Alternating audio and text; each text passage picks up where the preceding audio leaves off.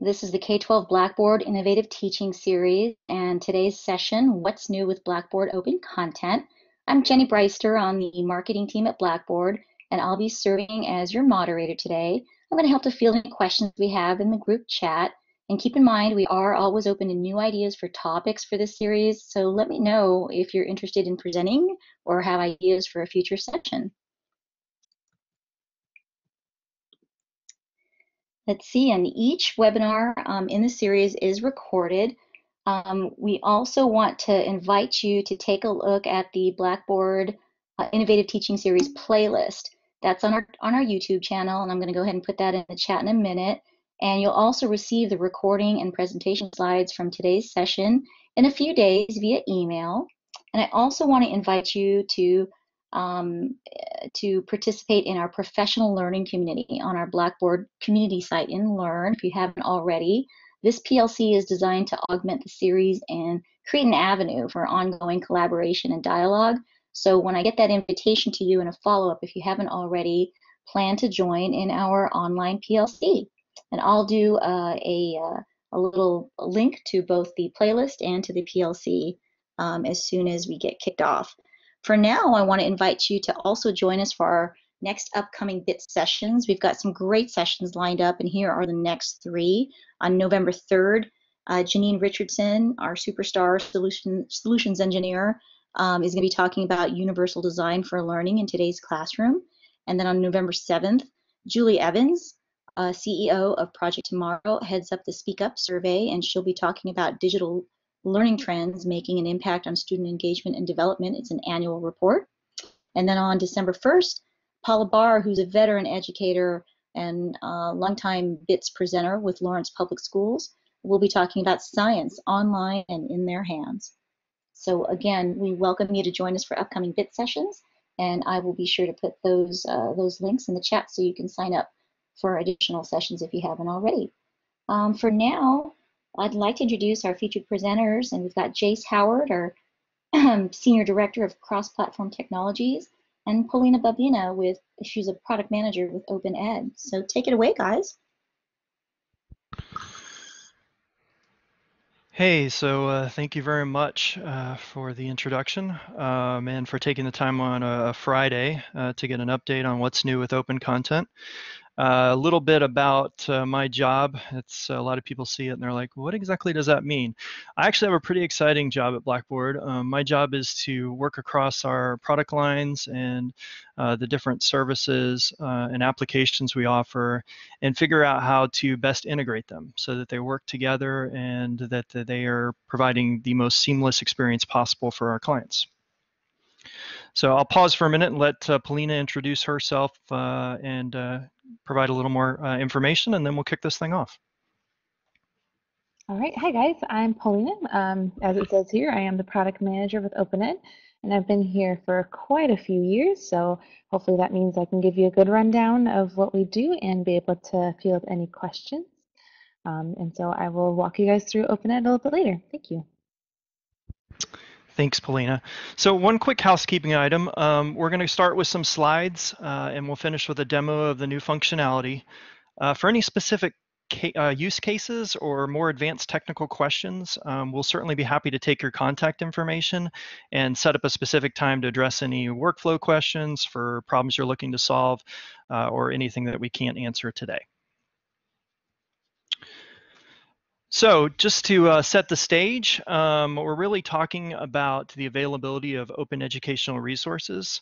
As many of you know, digital content is radically changing the way that we think about curriculum, with many districts rapidly replacing textbooks with digital content and leveraging open educational resources, which are free and openly licensed educational materials that can be used and repurposed for teaching, learning, research, and other purposes. So we see use of OER in my recent master's program, where the professor directed students to watch an openly licensed video, or from an instructional designer curating lessons for her district pulled from different repositories. So I'll pause just for a minute because we want to go ahead and just take a quick poll to find out how much you know about open educational resources and if you have any experience with it.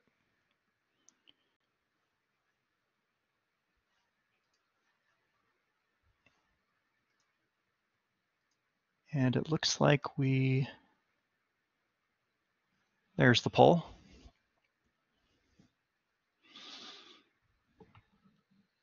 So you should see that on your screen. Yeah, perfect. If you just select yes or no, that would be great.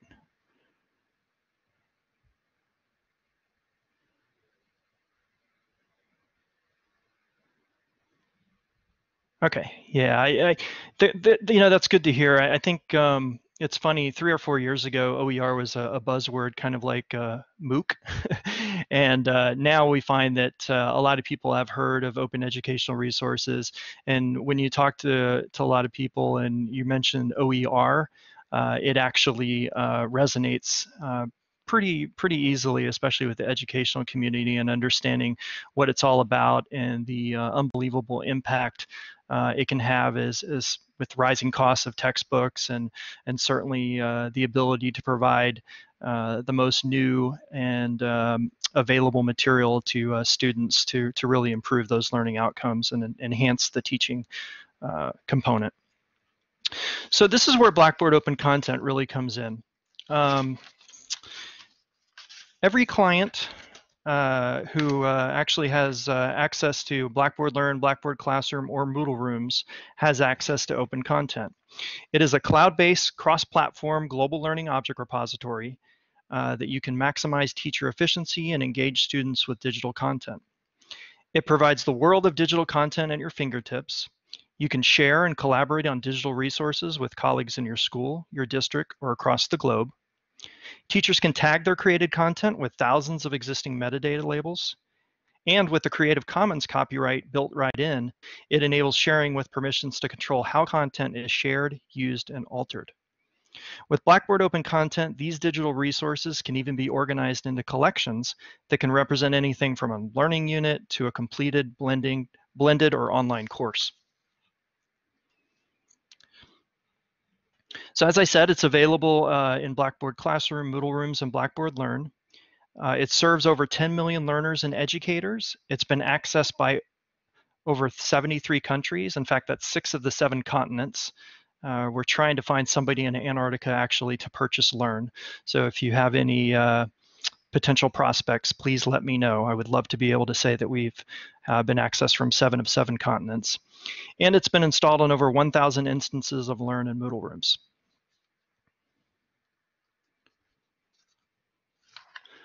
So in June of this year, we provided instructors that were using Blackboard Learn the ability to launch directly from the content market into Blackboard Open Content, or directly from partner channels that included K-12, Curriculum Pathways, and most recently OpenEd. This was a long sought after feature with the initial rollout of the Ultra experience for our Learn clients. They wanted the ability to be able to access their native content and also open educational resources. So we were very excited to be able to provide this for our clients as of June 19th. And that brings us to some very exciting news that we announced on October 10th, which was the completion of an integration with OpenEd. Thanks to this new partnership with OpenEd and our ongoing relationship with Curriculum Pathways and CK12, Blackboard Open Content now provides access to nearly 500,000 OER resources.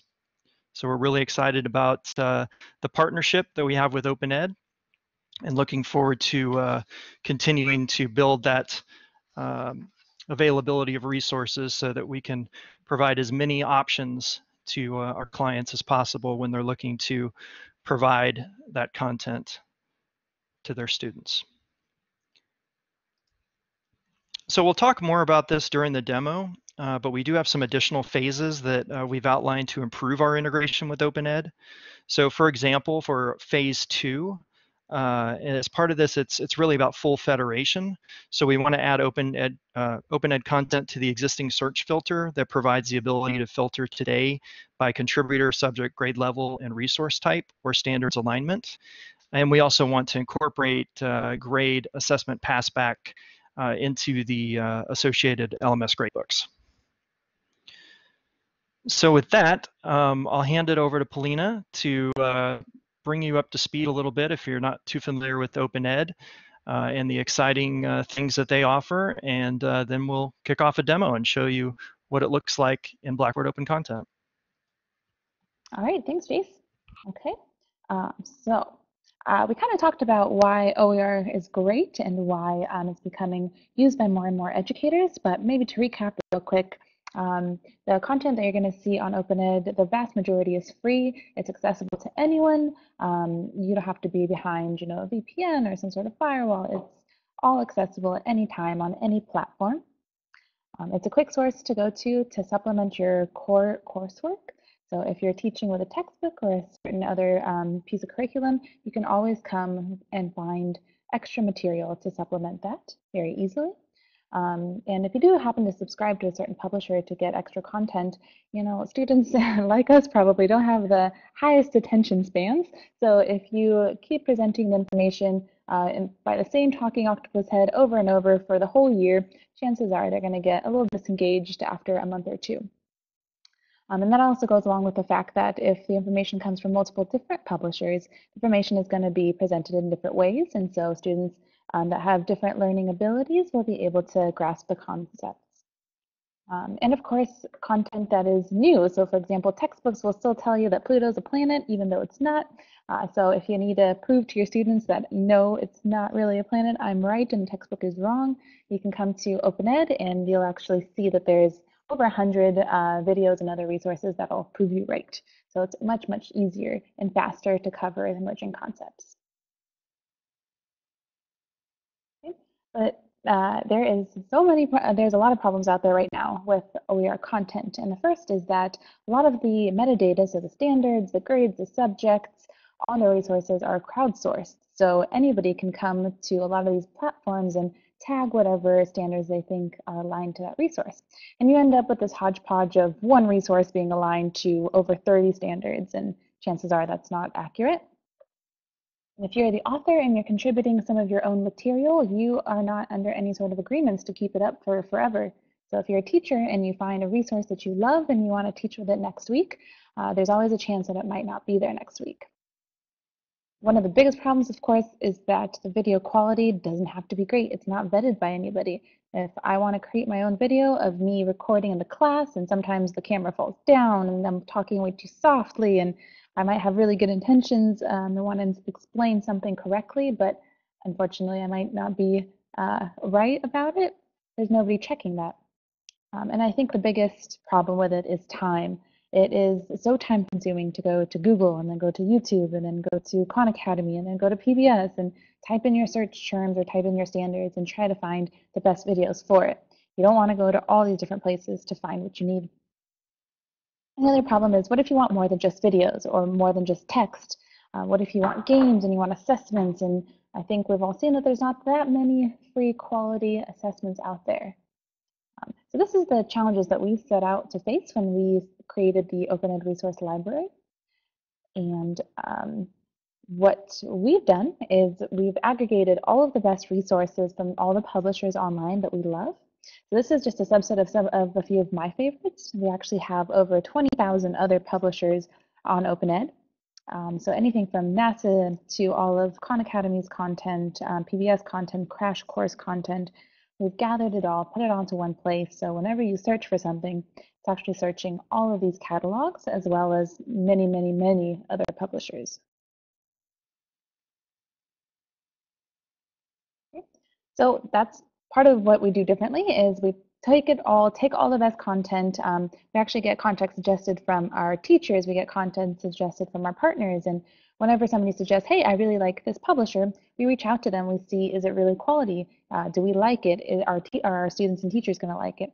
And if the answer is yes, we'll go ahead and bring that content on. So if you see something that is not on OpenEd, we're always happy to add it.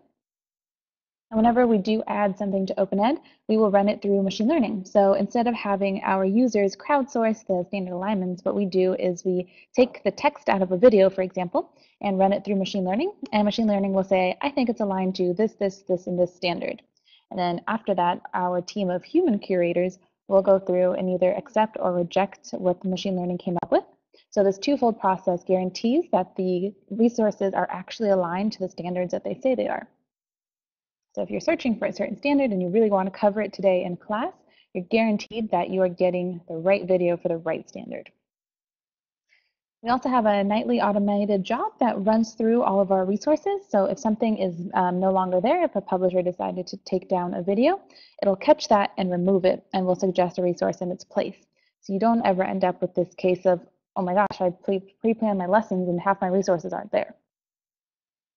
And then as Jace mentioned, the next step is just searching for the content to find exactly what you need. So the poll up right now is what I want to know. Have you guys heard of OpenEd before? Oh, I like that one. Yes, already.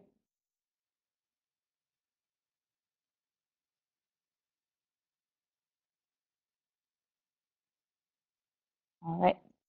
Thank you for your response. Let's move on. Oh, there you go. Got it. Thank you. Okay. So as I mentioned, one of the things that we do is we vet all of our resources. So instead of wanting to be the largest resource library out there, we're focused more on being the best, the highest quality. So whenever we are looking at new resources to add to our catalog, we have to go through this criteria. They need to be aligned to the standards accurately.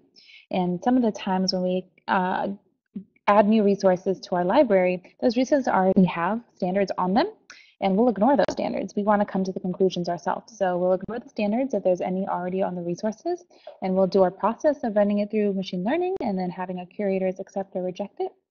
And oftentimes, actually, what we've done is we've shared what we found their standards to be with the publisher. So the publisher actually benefits from that because they get the right alignments on their standards, and they go back on their own websites and change the standards alignments.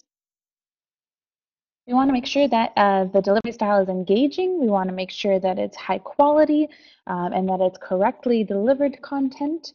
It should be device agnostic, so regardless of what sort of technology you're using in your classroom, and even if you're not using much technology in computer labs, you're absolutely guaranteed that the resources are going to render correctly on your products.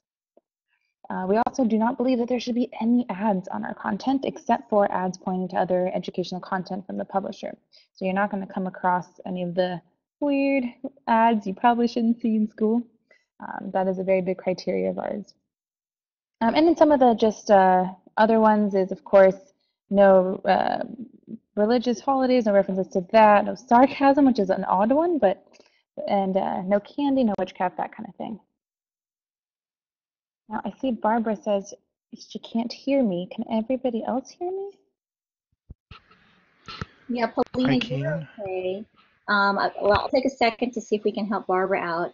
Barbara, it might just be your connection, but if you can't hear, I'll go ahead and you go ahead, Paulina, and keep moving for the rest of us, and I will try to help Barbara out in the chat.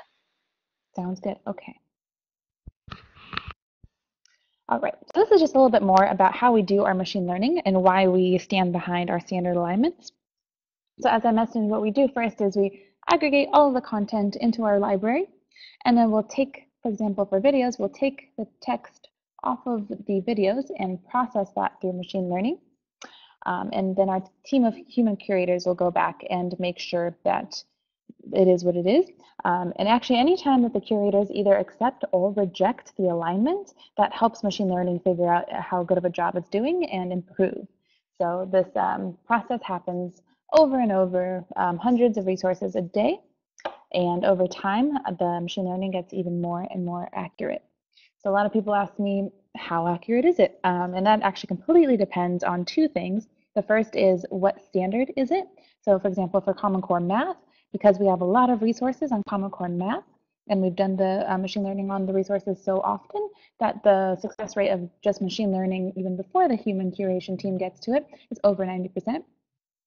And then on resources, for example, videos that are only 2 sentences long or don't have as much speech in them as they do maybe visual imagery, then it's not going to be very accurate because there's not enough for machine learning to go off of. So it totally depends. But that's why we have our team of human curators on top of the machine learning. Okay, so I'm going to walk you through a little bit of how we got to the resource library that we have. as I mentioned, we started with all of the videos, the games, the interactives from all those wonderful publishers. And we realized, hey, we have all of these awesome resources, but how do we figure out which students need which resources? So what we started doing is creating about 5-question formative assessments for every standard. And this kind of helps, for example, if a teacher is teaching to a certain standard today and she wants to see how well her students are understanding it, they can assign this formative assessment and it's going to target just that one standard. But what we do that's awesome, I think, is for every question in that assessment, we attach a hand-picked video or game to it. So that way, for every question that a student misses, they're presented with the exact video that they need to watch in order to help understand that topic. So what you end up with is giving students quizzes to see where they're at. And if they don't understand something, they're getting the exact resource they need served up to them automatically. So for our teachers, we've gotten super good positive feedback from there, because instead of sifting through a resource library and trying to figure out which resources to assign to which students and where are they lacking and what do they need, the quizzes kind of help determine that on their own. And this is kind of what a quiz looks like. So it's usually a question on the left, answer on the right. For your wrong answers, as this one is, you will get a rationale at the bottom. So in this case, I reversed my ratio. It should have been 1:4 instead of 4:1. And so it says, because you got this question wrong, here are the 2 videos that you can watch to help improve and understand what's going on here. And because we're very much aware that students like to watch different types of videos and have different learning styles, we usually like to present 2 videos that are from different publishers that present the information in different ways. So in this case, you can see there's a Khan Academy video that is presented to help students understand ratios. And then there's also a Math of Mr. Almeida one. All right. And why do we believe in the power of our assessments? Why do we think that it's important that our assessments have the resources tied to them to help the students? And do the resources actually help the students? So every item in the assessments is actually not aligned to like Common Core or NGSS standards. They're aligned to a framework called the Holistic Framework by ACT. And this framework is even further unpacked. So one Common Core standard might translate to 5 of these skills. So you're getting a very, very granular association. So as this example says, one Common Core standard here is use trigonometric ratios to solve sine, cosine, and tangent, basically. So within this one standard, there's 4 different things that it's actually measuring. So if a student, if a question was just tied to 6.srt.8, and they got and the question was actually only on sines, but we gave them a video that's on sines, cosines, and tangents, that's not very good, because maybe the student totally understands sines and it's only cosines that they're struggling with. So instead, what we do is each question, because it's aligned to this fine-grained skill, if they miss a question on tangents, they're going to get a video that's only on tangents. And what's the benefit of that? Well, obviously, if a video is only 2 minutes instead of 10 minutes, the student is much more likely to watch it, and they're also much more likely to get exactly the information that they need. So this is what we try to do. We try to minimize the amount of backtrack that a student has to do. Instead, we focus on exactly what they need and serve up the right resource for that. So step 1 is identifying the knowledge gaps, and then step 2 is finding the exact video to help fill it. Okay, and then what we do is we actually study our data. So over millions of assessments taken and millions of students on our site, what we do is we see, okay, student took assessment A and they got this question wrong. And so because they got this question wrong, OpenEd suggested this video. And then if the student decides to take a post-assessment, or the teacher assigns a post-assessment and they get that similar question right, and that tells us, hey, that video really helped them understand that topic. And sometimes, of course, the video doesn't help the student. On the post-assessment, they might answer that similar question wrong, in which case that video didn't help them. So based on this, did it help or did it not? We calculate the efficacy ranking for every resource. So what that means is, if you're doing a search, instead of us preferentiating certain publishers or certain keywords, instead we just serve up the videos first that are the most effective.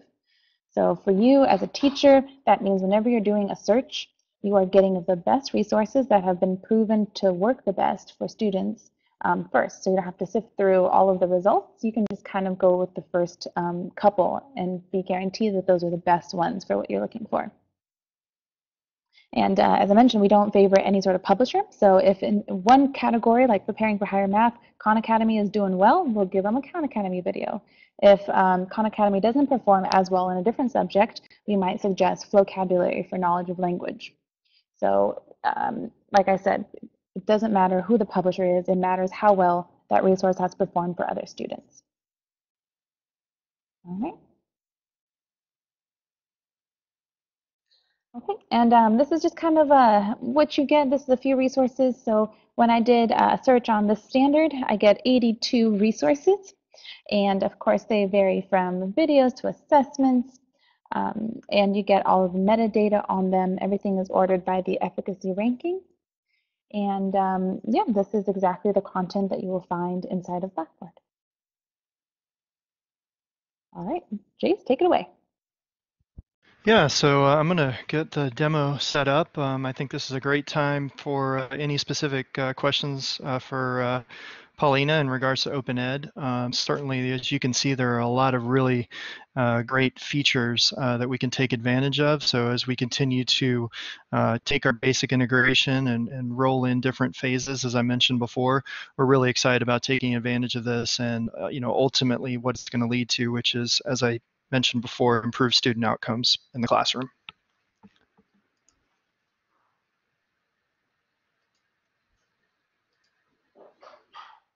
Any questions, guys?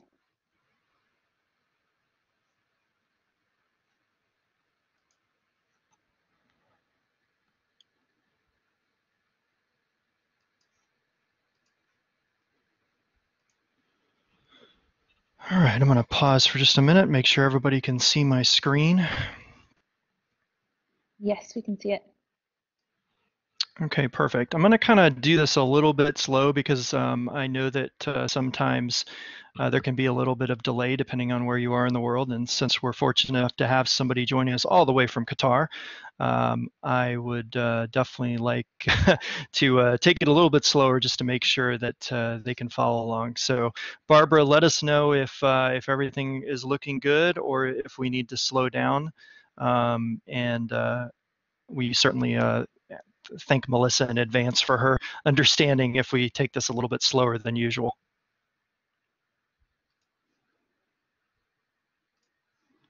Okay, so I'm going to start off with our clients that have the original experience and let you see how you can access, just as a refresher, the original way to access Blackboard Open Content was through the Build Content link. And that still works today, but now we have within the content market, you now see the ability to access these different channels. So you have K-12, curriculum pathways, Blackboard Open Content in general, which will give you access to all these things, and you can launch directly to Open Ed content. So we really wanted to provide our clients the ability to get as quickly as possible to what they're looking for, while at the same time not restricting the availability of everything. So I'm going to go ahead and just click the main one. And the first thing that you'll notice is that nothing has really changed here. You can continue to search here for content within the application. So for example, if I click K-12.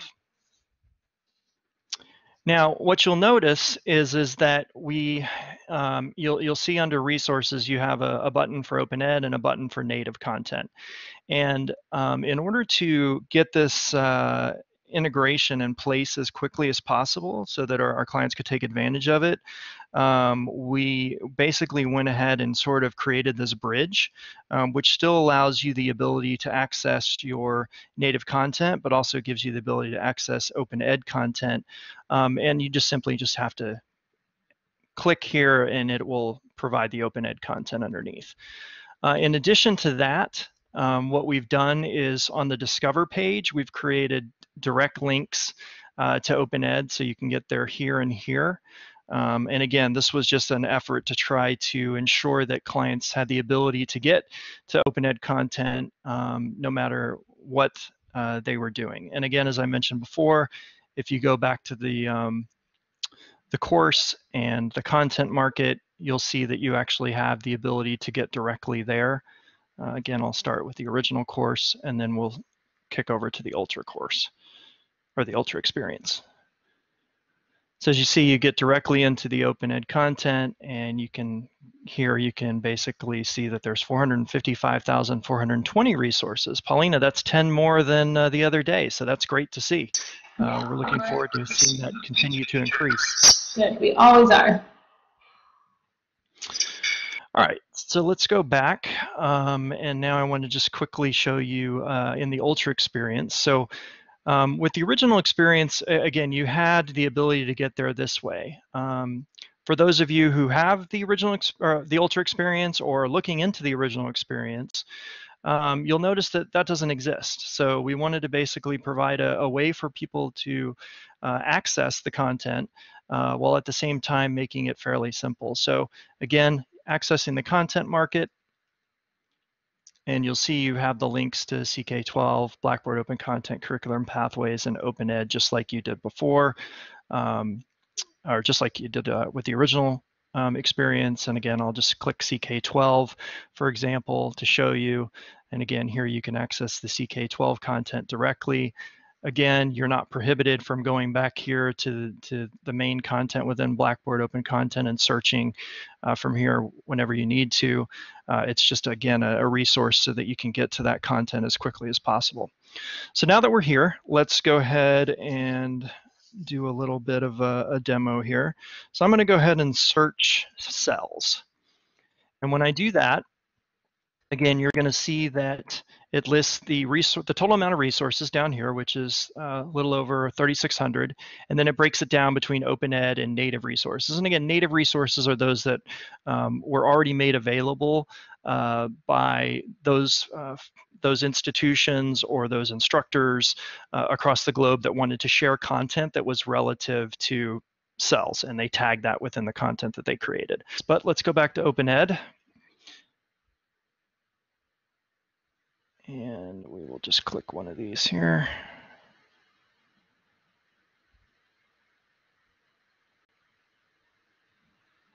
All right, so we have Mr. W's cell song. You see you have a video here and you have related resources. And then certainly when you look at the information about, it lets you know that it's available via iTunes. It's got some lyrics. This particular one doesn't have tags, but it does look like if you go to version information, it is copyright licenses. It's not no derivative works are allowed in non-commercial uses only. So in this case, you wouldn't be able to create an alternate version of this resource, but you certainly can use it. And what's great about open content and open ed is I can go and I can add this to more than one course at a time. So as you see here, I've chosen the biology course that I'm in with the Ultra experience. If I add another course, which is my original experience course, I can actually choose where I want to put this. So let's go put it in the chemical basis of life in both courses. And I simply click add. And you'll see over here it says content successfully added on the top right-hand corner. And now if I go back to my course,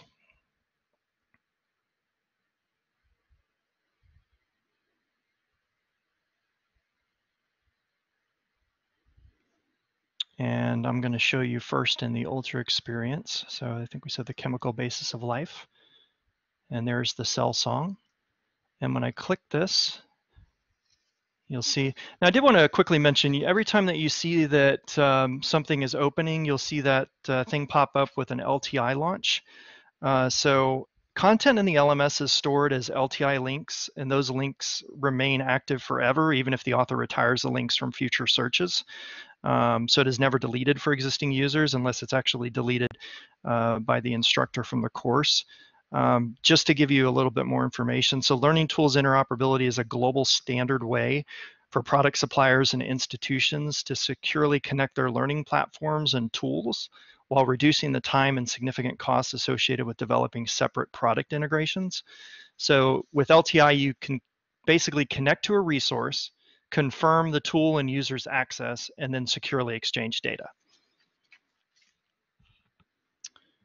So again, you see the access from the resource there. And now if I go to the original course, and I go down here to the chemical basis of life, you will see that there is a link to the cell song. And again, using the magic of LTI, there it is. So that's a really great feature that sometimes our clients aren't necessarily aware of until they have more time to experiment with what Open Content offers. But as you can see, I just took content from OpenEd and I added it to 2 courses at the same time, which is definitely something that is we've gotten feedback from numerous clients that is really advantageous, especially when you're trying to create curriculum that spans multiple courses. So I want to run you through another scenario, and again, I'll use Ultra.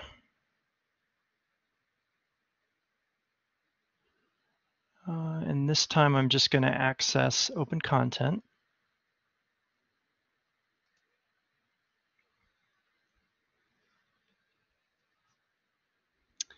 And this time I'm going to click Channels.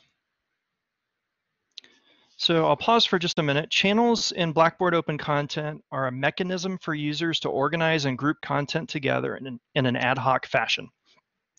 So users can subscribe to channels that allow subscription and add content to channels that are open for contribution. You think of channels as a social collaboration tool that allows users to share with other users who are interested in similar topics and types of content.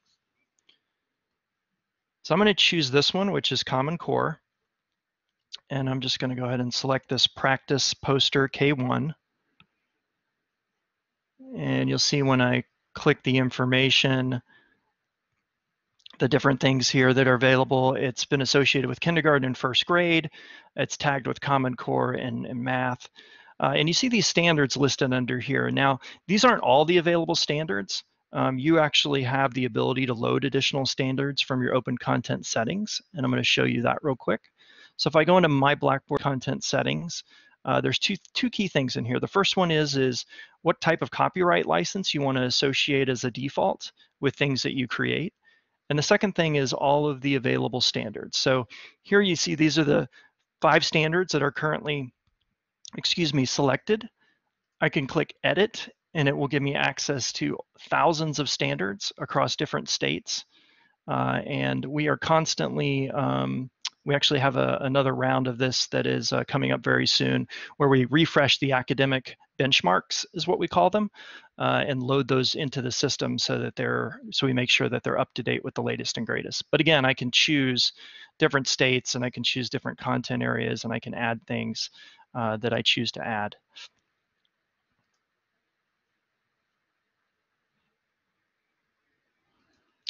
Okay, so just wanted to show you that. And I'll pause just for a minute because I'm now going to go into Blackboard Classroom and show you a workflow. Melissa, that is a great question. That is something that I am inquiring with the academic benchmarks. As I said, we're doing another round of that. So your timing is excellent, and I will certainly make sure that I reemphasize the importance of obtaining those and getting those loaded into Open Content. And just for those who are going to be listening to the recording who may not see the chat, we had a question about whether or not the Canadian version of the standards, if we have those. That was Jace's reply.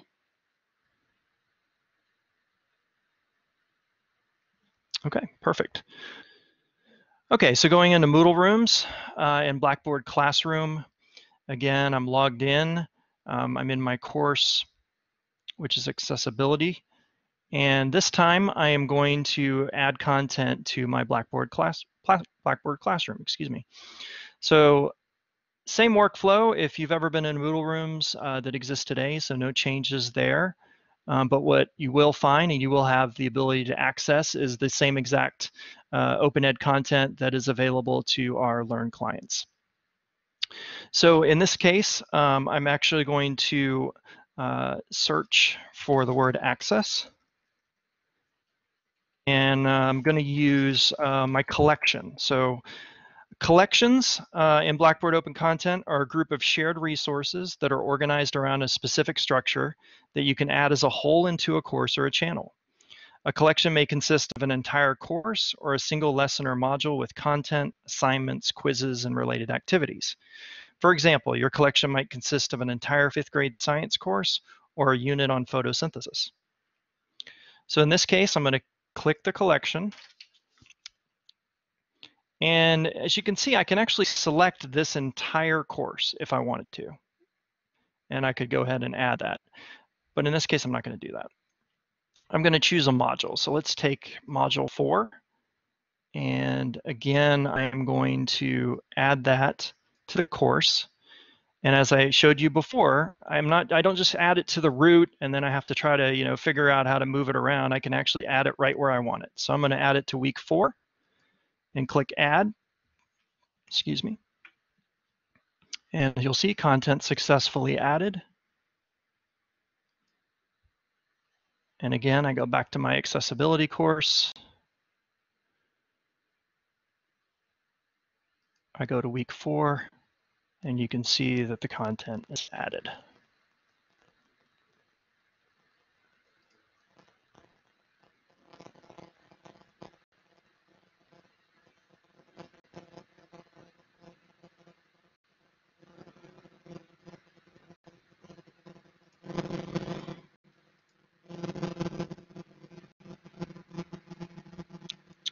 And again, just so that I can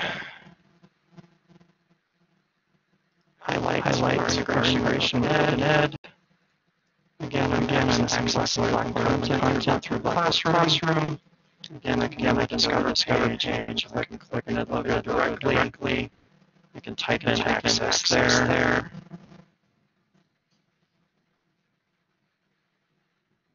And I have quite a few resources.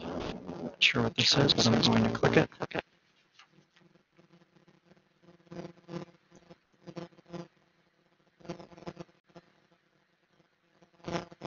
Perfect. And again, I can add it with a single click, or I can add it to a specific place. Again, I'm going to go ahead and add it to a specific place. I'm going to put this in week 5. It's been added. I'm going to go back to the course. Click week 5. There's my tool. One click.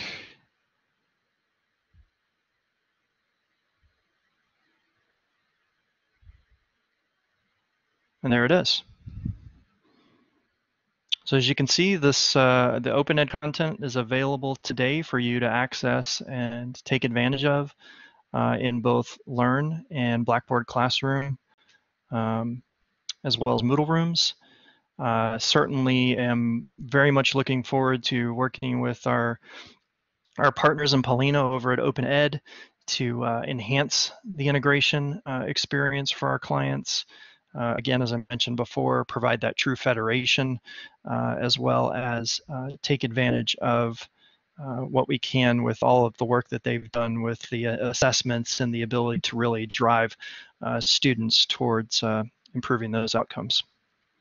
So I'll pause and see if there's anything specific that questions that folks have or anything they would like to cover. So Jace, it looks like we're just getting a big thumbs up that it was really good information. Okay, great. Well, I'll tell you that the demo really makes a difference. I think all of our audience members, both on the session today and our recording, are going to really appreciate that. Very exciting stuff. Yeah, and again, thanks to Open Ed for just the ability to,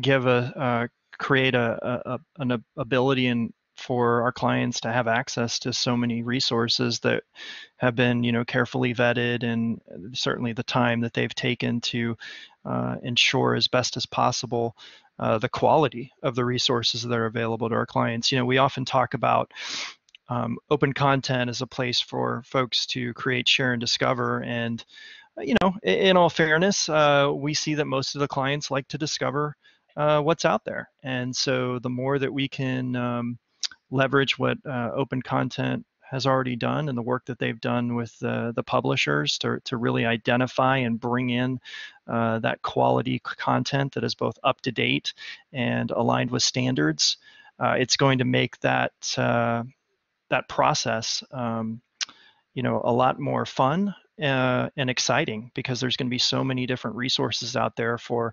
instructors and instructional designers and institutions to be able to take advantage and leverage. Well, very good. Jason Polina, this has been a really great session, and I'm very excited to share it with our overall community. So for those who are joining us today, please share these resources with your colleagues so that they can also learn about open content and view this presentation themselves. You can do all of that by leading people to the YouTube channel for our BIT sessions, which is tinyurl.com/BitsK12.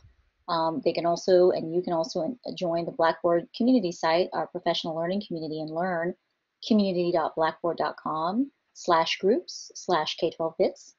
And finally, if there's folks that you know will benefit from our entire BITS series, we invite them to also sign up for the rest of our sessions at tinyurl.com/bits fall 2017. So those, they're in the chat as well as in our follow-up from today for everyone who signed up for today's session. We'll make sure we include those links. So again, Paulina and Jace, thank you so much for some super information. Great job. And we'll look forward to catching you on the next BIT series, everybody. Next BIT session. Thanks, everybody.